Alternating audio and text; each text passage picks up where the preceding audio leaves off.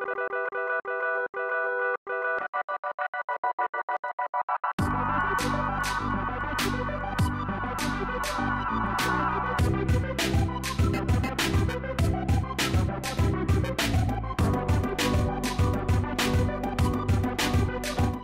this is Dave from littleBits, and this is the real-time weather dashboard.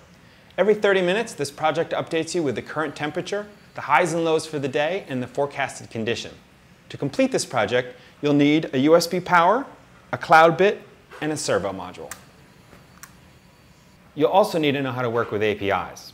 We wrote a small program which reads information from the Weather Underground API.